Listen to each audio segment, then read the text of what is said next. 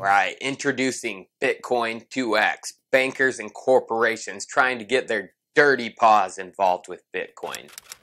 So in today's episode, I'm featuring this mysterious lemongrass luau from Kona Brewing Company.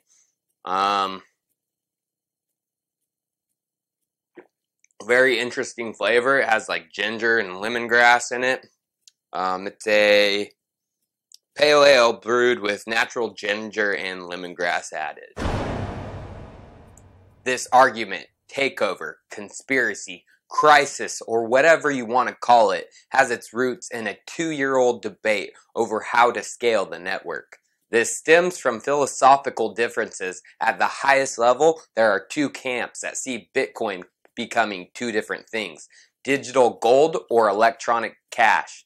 Neither is right or wrong. They're just different perspectives on what the network can become. The developer's approach is one of digital gold, not necessarily putting every coffee payment onto the Bitcoin network itself, but having them processed by other faster networks that would later connect to the Bitcoin to provide finality to the transaction. Bitcoin 2x's vision, supported by a number of miners at this point, is of a Bitcoin as eCash, a network that has its roots for every morning coffee to be processed on Bitcoin's network, which would, incidentally, give them more transaction fees.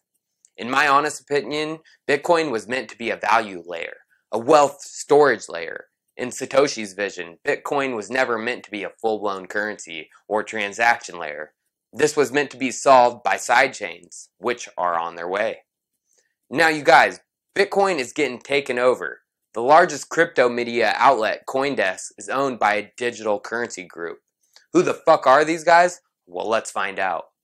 Digital Currency Group says their mission is to accelerate the development of a better finance system. We build and support Bitcoin and blockchain companies by leveraging our insights, network, and access to capital.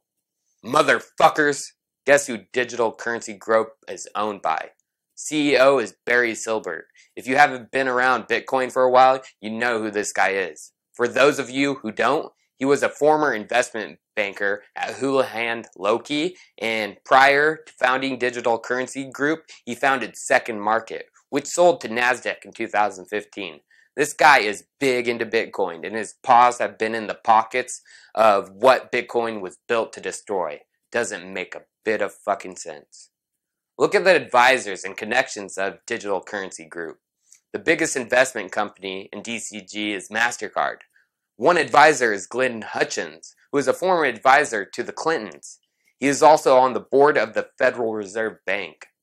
Another advisor, Lawrence H. Summer, former chief economist of the World Bank, Secretary of Treasury. He played a leading role in the economic crises in Mexico and the Russian financial crisis. Furthermore, he was also responsible for the privatization of the economy's post-Soviet states and the deregulation of the U.S. financial system.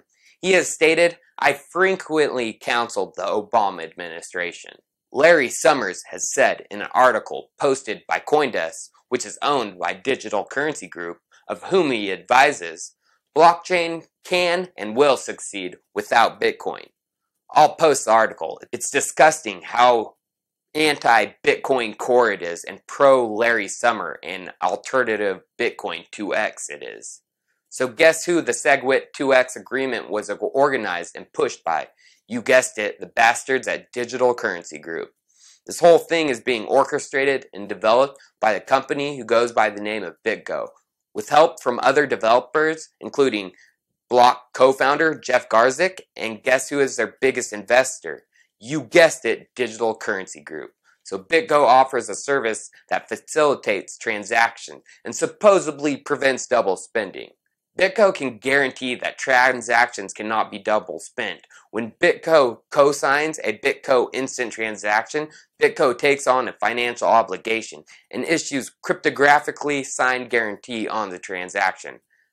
The receipt of the BitGo instant transaction can rest assured that in any event where the transaction is not ultimately confirmed in the blockchain and loses money, as a result, they will file a claim and will be compensated in full by BitGo.